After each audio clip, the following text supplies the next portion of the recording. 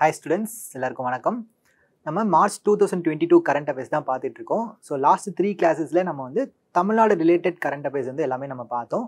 So இந்த கிளாஸ்ல நம்ம வந்துட்டு தமிழ்நாடு இல்லாமல் ஸோ நேஷ்னல் லெவலில் இருக்கக்கூடிய ஒரு சில நியூஸஸ் வந்து நம்ம இந்த கிளாஸில் வந்து நம்ம பார்க்கலாம். சரியா? ஸோ அதில் நம்ம முதல்ல பார்க்க நியூஸ் வந்துட்டு okay. So Mumbai has announced it's detailed frame work to zero out carbon emissions by 2050. So மகாராஷ்டிராவில் மும்பை சிட்டி இருக்கு இல்லையா? ஸோ மும்பை சிட்டி வந்து என்ன அனௌன்ஸ் பண்ணியிருக்காங்க அப்படின்னா 2050க்குள்ளே நாங்கள் கார்பன் எமிஷன்ஸை ஜீரோ ஆக்கிடுவோம் அப்படின்னு சொல்லியிருக்காங்க. சரியா? இதில் நம்ம நோட் பண்ண வேண்டிய விஷயம் என்ன அப்படின்னா அந்த 2050 அப்படின்ற இயர் தான். ஏன் அப்படின்னா இந்தியா வந்து ஆல்ரெடி ஒரு டார்கெட் வச்சுருக்காங்க. என்ன அப்படின்னா 2070க்குள்ளே கார்பன் எமிஷன்ஸை ஜீரோ ஆக்குவோன்னு சொல்லி இந்தியா வந்து ஒரு டார்கெட் வச்சுருக்காங்க. பட் அந்த டார்கெட்டுக்கு ஒரு 20 இயர்ஸ்க்கு முன்னாடியே நாங்கள் கார்பன் எமிஷன்ஸை ஜீரோ அவுட் பண்ணிடுவோம் அப்படின்னு சொல்லிட்டு மும்பை வந்து இப்போ ரீசெண்டாக வந்து சொல்லியிருக்காங்க. சரியா? Okay. So it is the first city in South Asia to set such target. இந்த மாதிரி சவுத் ஏஷியாவே வேறு எந்த சிட்டியுமே இந்த மாதிரி ஒரு டார்கெட் வந்து செட் பண்ணவே இல்லை. ஈவன் இந்தியாவோட டார்கெட்டை விட 20 இயர்ஸ் முன்னாடியே அட்வான்ஸாகவே இவங்க வந்து டார்கெட் வந்து செட் பண்ணியிருக்காங்க. சரி, என்ன பண்ணுறாங்க அப்படின்னு சொல்லி பார்க்கலாம். அதுக்கு முன்னாடி இந்தியா, நான் சொன்னேன் இந்தியா வந்து 2070 டார்கெட்டாக வச்சுருக்காங்கன்னு சொன்னேன் இல்லையா?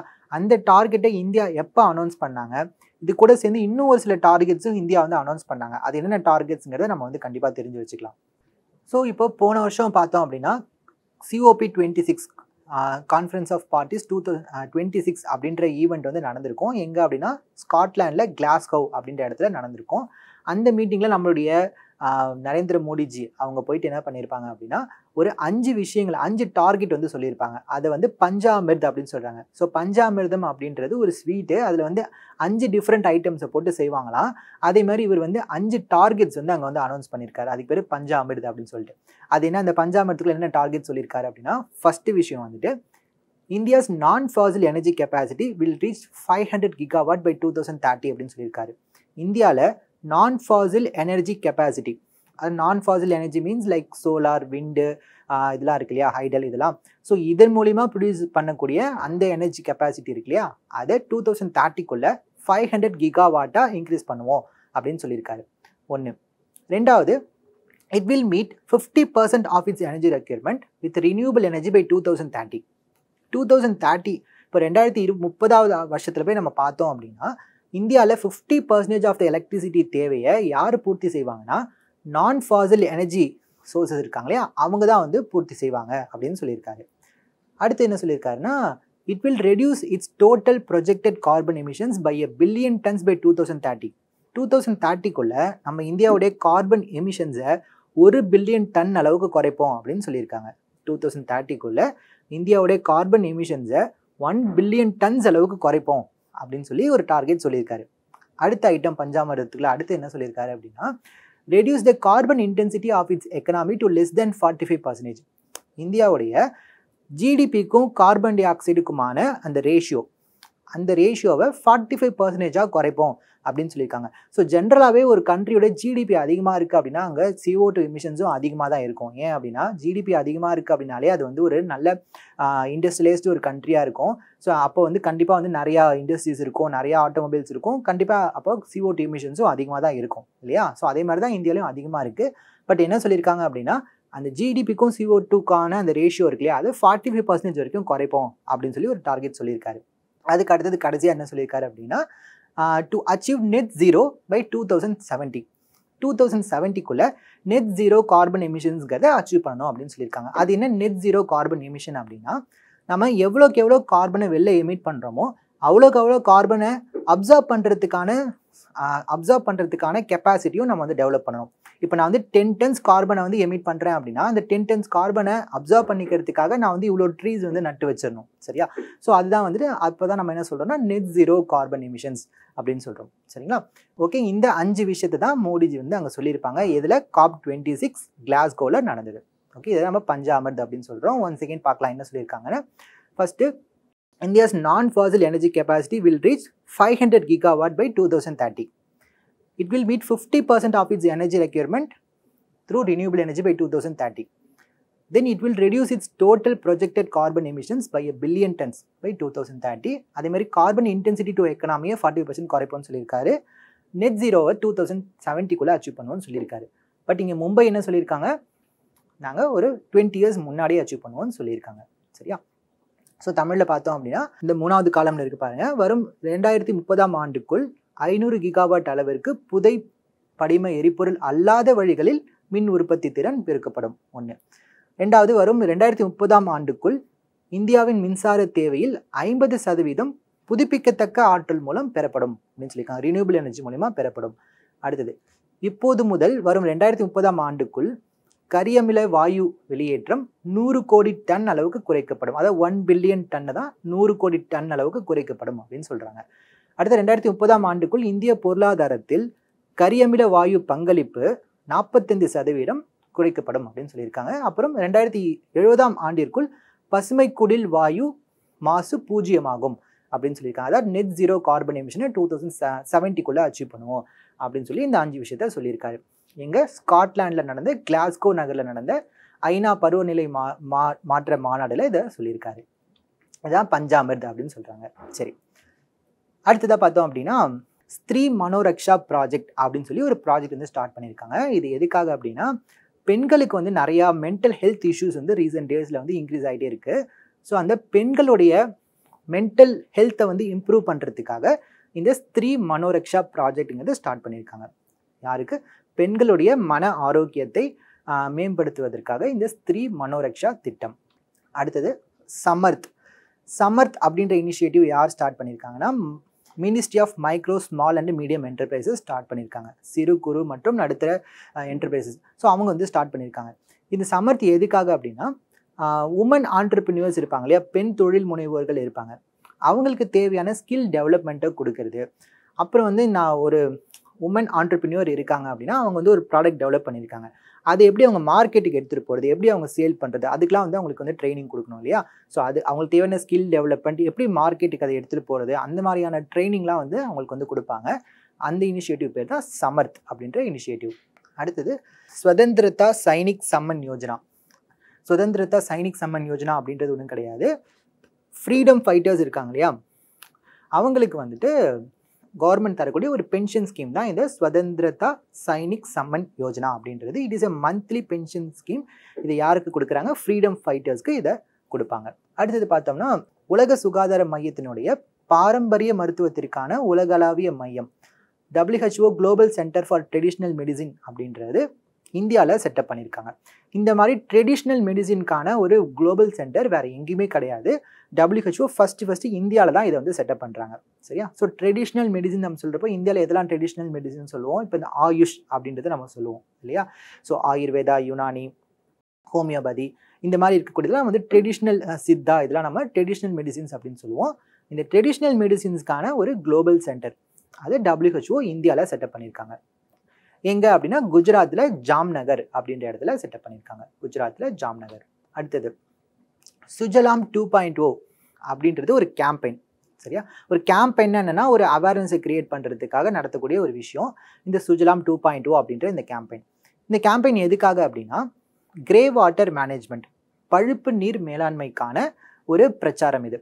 அது என்ன பழுப்பு நீர் அப்படின்னா, இப்போ நம்ம வீட்டிலலாம் வந்துட்டு குளிக்கிறதுக்கு, தென் இந்த மாதிரி துணி துவைக்கிறதுக்கு இதுக்கெலாம் வந்து தண்ணீர் வந்து பயன்படுத்துகிறோம் இல்லையா, அந்த வாட்டரை தான் நம்ம வந்து கிரே வாட்டர் அப்படின்னு சொல்லுவோம். நம்ம பயன்படுத்தி வேஸ்ட்டாக விடுறோம் இல்லையா, குளிக்கிறதுக்கு, பாத்திரம் கழுவுறதுக்கு, இந்த மாதிரி பயன்படுத்தி, அதாவது ட்ரைனேஜ் இல்லாமல் மற்ற வாட்டர்ஸ், ஸோ அந்த வாட்டர்ஸை நம்ம என்னன்னு சொல்கிறோம்னா கிரே வாட்டர் அப்படின்னு சொல்கிறோம். ஓகேவா? அந்த கிரே வாட்டரை எப்படி வந்து மேனேஜ் பண்ணுறது அப்படின்றதுக்கான ஒரு பிரச்சாரம் தான் இந்த சுஜலாம் 2.0 அப்படின்றது. சரியா? அடுத்தது இந்த கிரே வாட்டர் மாதிரி இன்னொரு வாட்டர் இருக்குது, வெர்ச்சுவல் வாட்டர் அப்படின்னா, அதை பற்றி நம்ம புக்கில் கொடுத்துருப்பாங்க. அதனால் ஜஸ்ட் நம்ம அதை வந்து ஒரு கிளான்ஸ் பார்த்துக்கலாம். சரியா? வெர்ச்சுவல் வாட்டர்னால் நம்ம தமிழில் வந்து மறை நீர் அப்படின்னு சொல்லுவாங்க. அது என்ன மறை நீர் அப்படின்னா, இப்போ வந்து நம்ம வந்து ஒரு கார் மேனுஃபேக்சர் பண்ணுறோன்னு வச்சுக்கோங்களேன். அந்த கார் மேனுஃபேக்சர் பண்ணுறதுக்கு பின்னாடி நமக்கு வந்து நிறையா லிட்டர்ஸ் ஆஃப் வாட்டர் வந்து அதுக்கு வந்து செலவாகும். சரியா? நம்ம ஒரு காரை வந்து நம்ம கண்ட்ரியில் மேனுஃபேக்சர் பண்ணி இன்னொரு கண்ட்ரிக்கு எக்ஸ்போர்ட் பண்ணுறோன்னு வச்சுக்கோங்களேன். நம்ம கண்ணுக்கு தெரியுது காரை எக்ஸ்போர்ட் பண்ணுறது மட்டும் நம்ம கண்ணுக்கு தெரியும். ஆனால் அந்த காரை மேனுஃபேக்சர் பண்ணுறதுக்கு பின்னாடி நம்ம பல லட்சம் லிட்டர்ஸ் ஆஃப் வாட்டர் வந்து ஒவ்வொரு காருக்கும் செலவு பண்ணியிருப்போம். அந்த தண்ணியும் சேர்த்து தான் நம்ம வந்து அங்கே எக்ஸ்போர்ட் பண்ணுறோம். சரியா? அது நமக்கு கண்ணுக்கு தெரிய போகிறதில்ல. இந்த மாதிரி நம்ம கண்ட்ரியில் நம்ம நிறைய பொருட்களை உற்பத்தி செஞ்சு நம்ம வெளிநாட்டுக்கு எக்ஸ்போர்ட் பண்ணுறப்போ நம்ம கண்ணுக்கே தெரியாமல் அந்த தண்ணீரையும் சேர்த்து தான் நம்ம வந்து எக்ஸ்போர்ட் பண்ணுறோம். பிகாஸ் அதை மேனுஃபேக்சர் பண்ணுறப்போ நம்ம நிறைய தண்ணீர் வந்து அங்கே செலவு பண்ணியிருக்கோம் இல்லையா. அதை நம்ம வந்து மறை நீர், வெர்ச்சுவல் வாட்டர் அப்படின்னு சொல்லுவோம். இந்த virtual water அப்படின்ற வார்த்தையை டோனி ஆலன் அப்படின்றவர் தான் 1990ல் அவர் தான் இந்த வார்த்தையை வந்து இன்ட்ரடியூஸ் பண்ணுறாரு. சரியா?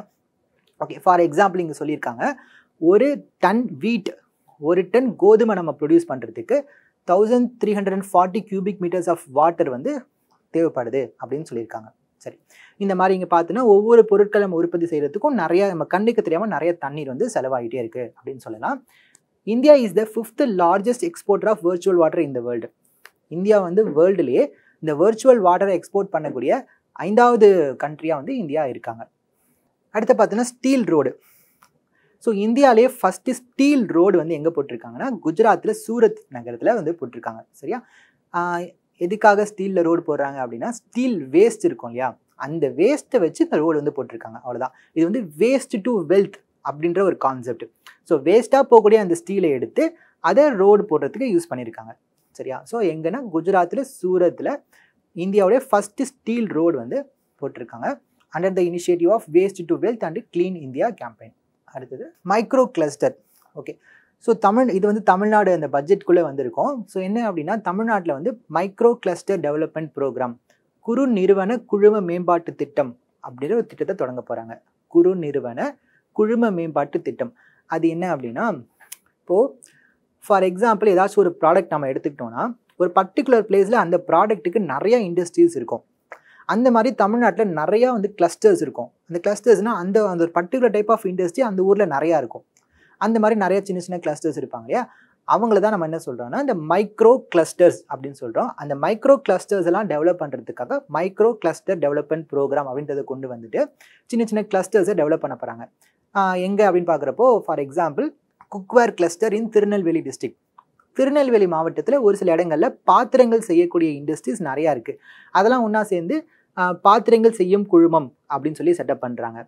காஞ்சிபுரத்தில் நரிக்குறவர் அந்த மக்கள் செய்யக்கூடிய செயற்கை நகைகள் நிறைய பேர் செய்கிறாங்க. ஸோ அதுக்கான ஒரு கிளஸ்டரை காஞ்சிபுரத்தில் உருவாக்குறாங்க.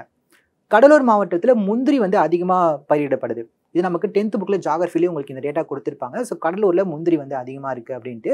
ஸோ அங்கே வந்துட்டு அதுக்கான ஒரு மைக்ரோ கிளஸ்டரை டெவலப் பண்ணுறாங்க. இந்த மாதிரி மொத்தம் ஒரு 20 மைக்ரோ கிளஸ்டர்ஸ் வந்து டெவலப் பண்ணியிருக்காங்க. அதில் எக்ஸாம்பிளுக்கு இதெல்லாம் நமக்கு கொடுத்துருக்காங்க. சரியா? ஸோ திருநெல்வேலியில் பாத்திரங்கள் செய்யும் குழுமம், காஞ்சிபுரத்தில் நரிக்குறவர் செய்யும் செயற்கை நகைகள், கடலூரில் முந்திரி பதப்படுத்தும் குழுமம். இது மாதிரி மொத்தம் 20 மைக்ரோ கிளஸ்டர்ஸ் டெவலப் பண்ணுறாங்க. அடுத்தது இதில் என்ன சொல்லியிருக்காங்க அப்படின்னா Tamil Nadu is the largest producer of coir இந்த கண்ட்ரி. நாட்டிலேயே கயிறு உற்பத்தியில் முதல் இடத்துல இருக்கிறது தமிழ்நாடு தான் அப்படின்னு சொல்லியிருக்காங்க. இந்த கயிறில் செய்யக்கூடிய ப்ராடக்ட்ஸ் இருக்கு இல்லையா, இதுக்கு வந்து போத் இந்தியாலையும் சரி வெளிநாட்டிலையும் சரி நிறையா டிமாண்ட் வந்து இருக்காமா. சரியா? அதுக்காக என்ன செய்கிறாங்கன்னா Tamil Nadu coir business development corporation அப்படின்றத செட்டப் பண்ணுறாங்க. தமிழ்நாடு கயிறு வணிக மேம்பாட்டு நிறுவனம் அப்படின்னு சொல்லிட்டு ஒரு நிறுவனத்தை கோயம்புத்தூரில் தொடங்க போகிறாங்க. சரியா? பிகாஸ் இந்த கயிறு எக்ஸ்போர்ட்டுக்கு வந்து நிறையா ஸ்கோப் இருக்காமா. ஸோ அதனால என்ன செய்கிறாங்கன்னா அதுக்கு கொஞ்சம் ஃபோக்கஸ் கொடுக்கணும் அப்படின்றதுக்காக தனியாக ஒரு கார்பரேஷன் உருவாக்குறாங்க. தமிழ்நாடு கயிறு வணிக மேம்பாட்டு நிறுவனம் அப்படின்றத கோயம்புத்தூரில் செட்டப் பண்ண போகிறாங்க. அடுத்தது வாட்டர் அவார்ட்ஸ். ஓகே, ஸோ இந்த வாட்டர் அவார்ட்ஸ் அப்படின்றத வந்துட்டு ஜல் சக்தி மினிஸ்ட்ரி வந்து கொடுக்குறாங்க. சரியா? இது எதுக்காக அப்படின்னா எந்தெந்த ஸ்டேட் வந்துட்டு அந்த ஸ்டேட்டில் கூட வாட்டர் ரிசோர்ஸஸை நல்லா கரெக்டாக மெயின்டைன் பண்ணுறாங்க, வாட்டர் மேனேஜ்மெண்ட் நல்லா பண்ணுறாங்களா அப்படின்னு பார்த்து இந்த அவார்டு வந்து கொடுக்குறாங்க.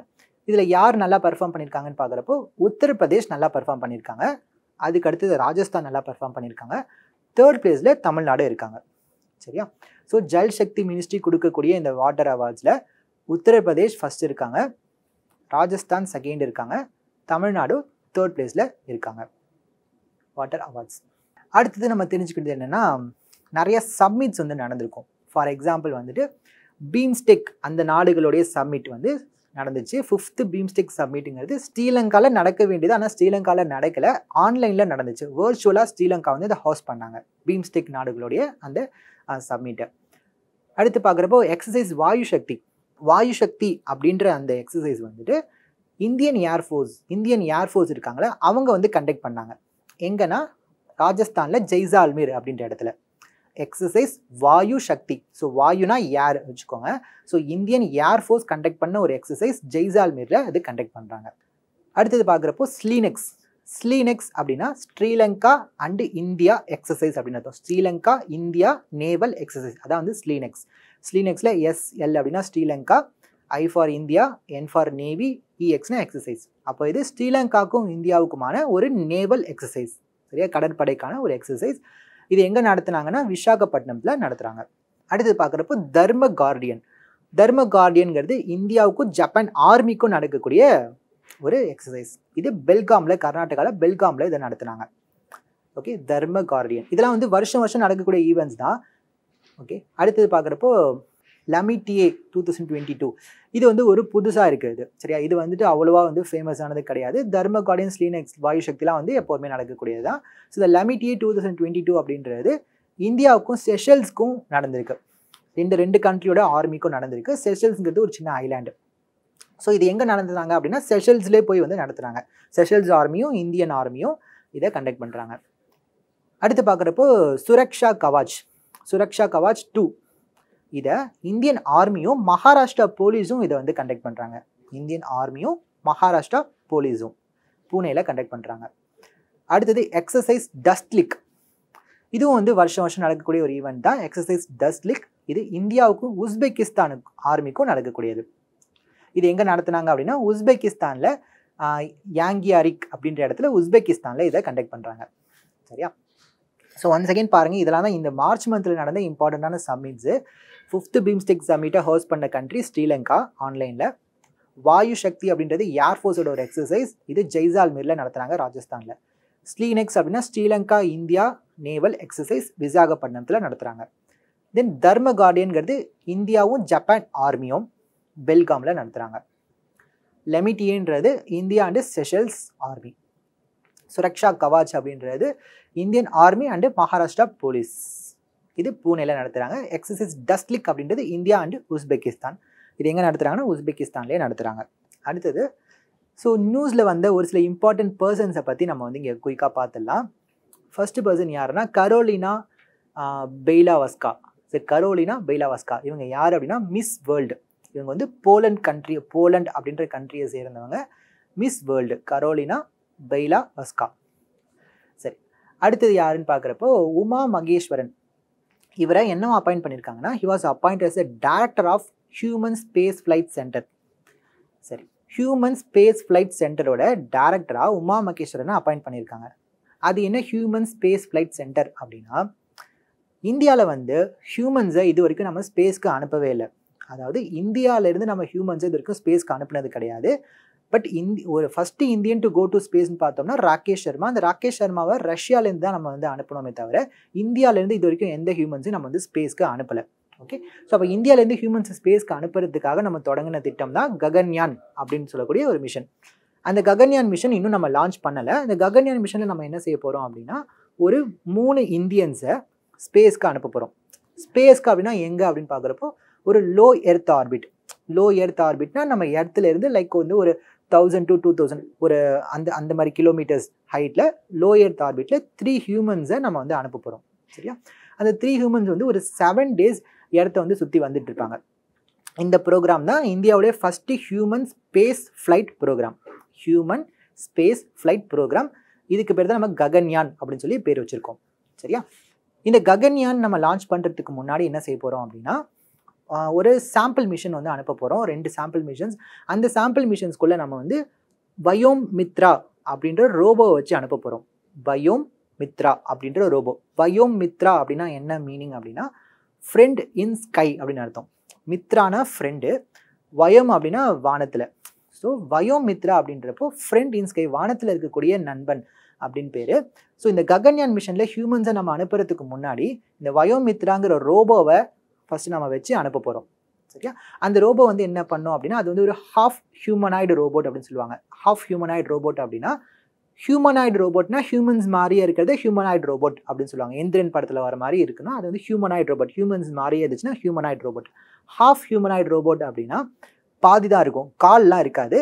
ஸோ உடம்புல பாதி வரைக்கும் தான் இருக்கும். அதுக்கு பேர் தான் ஹாஃப் ஹியூமனாய்டு ரோபோட். ஸோ இந்த வயோமித்ராங்கிறது ஒரு ஹாஃப் ஹியூமனாய்டு ரோபோட். இதை வந்துட்டு அந்த ஃபஸ்ட்டு என்ன பண்ணுவாங்கன்னா அனுப்ப போகிறாங்க. இது வந்து ஒரு சில பேசிக் ஆப்ரேஷன்ஸ்லாம் பண்ணும். தென் இது வந்து ஹிந்தி அண்ட் இங்கிலீஷ், ஸோ அந்த லாங்குவேஜஸ்லாம் கூட அது கன்வர்ஸ் பண்ணும், ஒரு சில பேசிக் ஆப்ரேஷன்ஸ்லாம் பண்ணும். இதை ஃபஸ்ட்டு அனுப்பிட்டு டெஸ்ட் பண்ணிவிட்டு அதுக்கப்புறமா ஹியூமன்ஸ் வந்து அனுப்ப போகிறாங்க. இதுதான் இந்தியாவுடைய first human space flight mission Gaganyaan mission. சரியா? அந்த ககன்யான் மிஷனுக்கு அப்புறமா வந்து பார்த்தோம் அப்படின்னா ஃபியூச்சரில் நம்ம இன்னும் நிறைய ஹியூமன்ஸை ஸ்பேஸ்க்கு அனுப்பிக்கிட்டே இருக்க போகிறோம். அப்போது ஏற்கனவே இஸ்ரோக்கு நிறையா சென்டர்ஸ்லாம் இருக்குது. பட் இந்த ஹியூமன் ஸ்பேஸ் ஃப்ளைட்டுக்காக செப்பரேட்டாக ஒரு சென்டர் இருந்துச்சுன்னா நமக்கு நல்லாயிருக்கும் இல்லையா, ஃபோக்கஸ்டாக இருந்தால் நல்லாயிருக்கும் இல்லையா. அதுக்காக என்ன செய்கிறாங்கன்னா ஹியூமன் ஸ்பேஸ் ஃப்ளைட் சென்டர் அப்படின்றத தனியாக வந்து செட்டப் பண்ணுறாங்க. எங்கன்னா பெங்களூர் கிட்ட செல்லக்கிரி அப்படின்ற இடத்துல வந்து எஸ்டாப்ளிஷ் பண்ண போகிறாங்க. செல்லக்கிரி அப்படின்ற இடத்துல. ஓகே, அந்த ஹியூமன் ஸ்பேஸ் ஃப்ளைட் சென்டர் இப்போ தான் வந்து பில்ட் பண்ணிக்கிட்டு இருக்காங்க. இன்னும் வந்து ஒரு 2-3 இயர்ஸில் அதை கம்ப்ளீட் பண்ணிடுவாங்க. கம்ப்ளீட் பண்ணி முடிச்சதுக்கப்புறம் ஃபியூச்சரில் என்னென்னலாம் ஸ்பேஸ் ஃப்ளைட் மிஷன்ஸ் இருக்கோ அது எல்லாத்தையுமே இவங்க தான் வந்து ஹேண்டில் பண்ண போகிறாங்க. சரியா? ஃபைன். ஸோ அந்த ஹியூமன் ஸ்பேஸ் ஃப்ளைட் சென்டருக்கு டைரக்டராக உமா மகேஸ்வரன் அப்படின்றவங்கள அப்பாயிண்ட் பண்ணியிருக்காங்க. அடுத்தது தீபக் தார். தீபக் தார் அப்படின்றவர் யாருன்னா, he was the first Indian to win Boltzmann medal. Boltzmann medal எதுக்காக கொடுக்குறாங்க அப்படின்னா ஸ்டாட்டிஸ்டிக்கல் ஃபிசிக்ஸில் கான்ட்ரிபியூஷன் பண்ணதுக்காக, புள்ளியியல் இயற்பியல் அதில் கான்ட்ரிபியூஷன்ஸ் பண்ணதுக்காக இந்த போல்ட்ஸ்மேன் மெடல் அப்படின்றத கொடுக்குறாங்க. இது யார் வாங்கியிருக்காரு? தீபக் தார் அப்படின்றவங்க. அடுத்தது தேவேந்திர ஜஜாரியா. ஸோ இவருக்கு வந்து பார்த்தீங்கன்னா இவர் வந்து ஃபர்ஸ்ட் பேரா athlete to receive Padma Bhushan. இவர் வந்து ஒரு பேரா அத்லெட், பேரா ஒலிம்பிக்ஸில் வந்து பார்ட்டிசிபேட் பண்ணி வின் பண்ணியிருப்பார். 2004 பேரா ஒலிம்பிக்ஸில் கோல்டு வந்து வின் பண்ணியிருப்பார். அவருக்கு வந்து இந்த வருஷம் வந்து பார்த்தீங்கன்னா பத்ம பூஷன் வந்து கொடுத்துருக்காங்க. ஸோ இது மூலிமா ஹி பிகேம் த ஃபர்ஸ்ட் பேரா athlete to win the Padma Bhushan.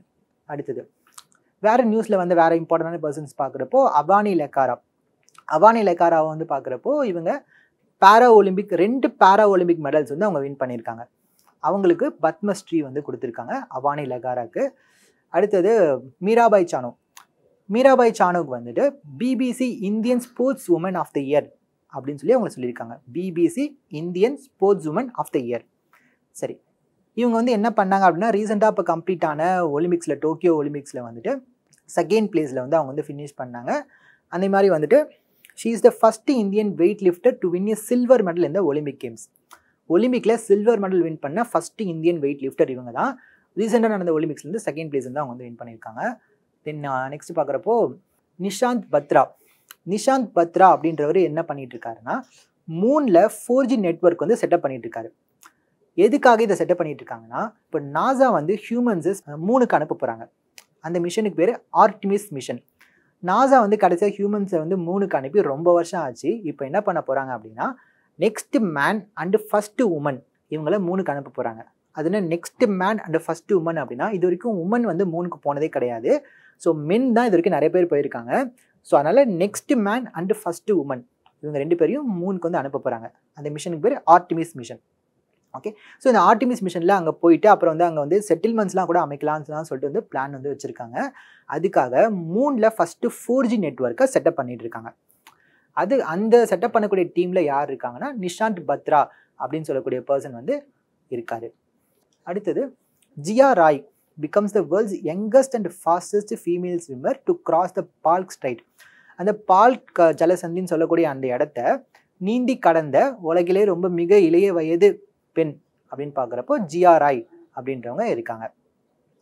சரி, இவங்க எங்கேருந்து இது வரைக்கும் போயிருக்காங்கன்னா தமிழ்நாட்டில் தனுஷ்கோடியிலேருந்து ஸ்ரீலங்காவில் தலைமன்னார் அப்படின்ற இடம் வரைக்கும் ஸ்விம் பண்ணி போயிருக்காங்க ஜியா ராய். அடுத்தது ஆஸ்திரேலியாவுடைய லெஜெண்டரி ஸ்பின்னர் ஷேன் வான் வந்துட்டு ரீசெண்டாக வந்து இறந்து போயிட்டாங்க. ஸோ இவர் வந்து பார்த்தீங்கன்னா கிரிக்கெட்டில் ஆஸ்திரேலியாவோட லெஜெண்ட் அப்படின்னு சொல்லலாம். ஸோ ஓவராலாக கிரிக்கெட்டில் வந்து ஒரு லெஜெண்ட் அப்படின்னு சொல்லலாம். ரீசெண்டாக வந்துட்டு ஹீ டைடு. ஓகே, அடுத்தது ஆர் பிரியா. இவங்களை வந்துட்டு சென்னையோட மேயராக வந்துட்டு எலெக்ட் ஆகிருக்காங்க. ஸோ இங்கே நிறைய பேர் இருந்தாலும் இவங்க பேர் மட்டும் நம்ம ஏன் பார்க்குறோம் அப்படின்னா ஸோ சென்னை மேயர், அப்புறம் வந்து வயசு அவங்களுக்கு வந்து கொஞ்சம் யங் ஏஜ்ன்றதுனால கொஞ்சம் வந்து நியூஸில் வந்ததுனால இவங்களை பற்றி நம்ம பார்க்குறோம். So she became the mayor of Chennai at the age of 28. Next பார்த்தோம் அப்படின்னா indigenous anti collision technology Kavach. So Kavach அப்படின்றது என்னென்னா ஒரு ஆன்டி கொலிஷன் டெக்னாலஜி. அதாவது 2 ட்ரெயின்ஸ் வந்து ஒரே ட்ராக்ல 2 ட்ரெயின்ஸ் வந்து மோதிக்காமல் தடுக்கக்கூடிய ஒரு ஆன்டி கொலிஷன் டெக்னாலஜி தான் கவாச் அப்படின்றது. அது வந்து இண்டிஜினஸாக இந்தியாவிலே வந்து தயாரிச்சிருக்காங்க. சரி, ஓகே. ஸோ ஒன்ஸ் அகெயின் இதில் நம்ம என்ன பார்த்தோமோ அதை ஒன்ஸ் நம்ம ரிவைஸ் பண்ணிக்கலாம் குயிக்காக. ஸோ ஃபஸ்ட்டு திங் நம்ம என்ன பார்த்தோன்னா ஸோ மும்பை வந்துட்டு என்ன அனௌன்ஸ் பண்ணியிருக்காங்க 2050க்குள்ளே கார்பன் எமிஷன்ஸை ஜீரோ அவுட் பண்ண போகிறோம்னு சொல்லியிருக்காங்க. So Mumbai become the first country இந்த சவுத் ஏஷியாவில் இந்த மாதிரி சொன்ன முதல் சிட்டி மும்பை தான் அப்படின்னு சொல்லி பார்த்தோம். அதே மாதிரி இந்தியா வந்து என்ன டார்கெட் வச்சுருக்காங்கன்னு பார்க்குறப்போ 2030ஆம் ஆண்டுக்குள்ளே 500 கிகாவாட் அளவுக்கு புதைப்படிவ எரிபொருள் அல்லாத வழிகளில் மின் உற்பத்தி செய்வோம் அப்படின்னு சொல்லியிருக்காங்க. அப்புறம் இந்தியாவுடைய மின்சார தேவையில் 50% புதுப்பிக்கத்தக்க ஆற்றல் மூலமா கொண்டு வருவோம். 2030க்குள்ள 1 பில்லியன் அளவுக்கு கரியமில வாயுடைய வெளியேற்றத்தை குறைப்போம் அப்படின்னு சொல்கிறாங்க. அப்புறம் பொருளாதாரத்தில் கரியமில வாயுனுடைய பங்களிப்பை 45% குறைப்போம்னு சொல்லியிருக்காங்க. அப்புறம் 2070க்குள்ள நெட் ஜீரோ எமிஷனுக்கு ரீச் பண்ணுவோம் அப்படின்னு சொல்லியிருக்காங்க. இதெல்லாம் வந்து பஞ்சாமிர்து அப்படின்னு சொல்கிறோம். இதை கிளாஸ்கோ மாநாட்டில் COP26ல் சொல்லியிருக்காங்க. சரியா? அடுத்து பார்த்தோம்னா ஸ்திரீ மனோரக்ஷா ப்ராஜெக்ட்ங்கிறது பெண்களுடைய மன ஆரோக்கியத்தை மேம்படுத்துவதற்காக கொண்டு வரப்பட்டது ஸ்திரீ மனோரக்ஷா அப்படின்றது. அடுத்தது சமர்த் அப்படின்றது இதுவும் உமன் ஆண்டர்பிரினியர்ஸ்க்கு ஸ்கில் டெவலப்மெண்ட்டை கொடுக்கறதுக்காக சமர்த் அப்படின்னு கொண்டு வந்திருக்காங்க. இது ஸ்வதந்திரா சைனிக் சம்மன் யோஜனான்றது ஃப்ரீடம் ஃபைட்டர்ஸ்க்கு தரக்கூடிய ஒரு monthly pension scheme. Next WHO global centre for traditional medicine பாரம்பரிய மருத்துவத்திற்கான உலகளாவிய மையத்தை உலக சுகாதார மையம் இந்தியாவில் ஜாம்நகரில் ஓப்பன் பண்ணியிருக்காங்க. ஜாம்நகர். அடுத்து சுஜலாம் 2.0 அப்படின்றது கிரே வாட்டர் மேனேஜ்மெண்ட்டுக்கான பழுப்பு நீர் மேலாண்மைக்கான ஒரு பிரச்சாரம். பழுப்பு நீர் தான் நம்ம வீட்டில் பயன்படுத்தக்கூடிய அந்த நீர். வர்ச்சுவல் வாட்டர் அப்படின்றது இண்டஸ்ட்ரீஸில் பயன்படுத்தக்கூடிய அந்த நீர் அப்படின்னு சொல்லலாம்.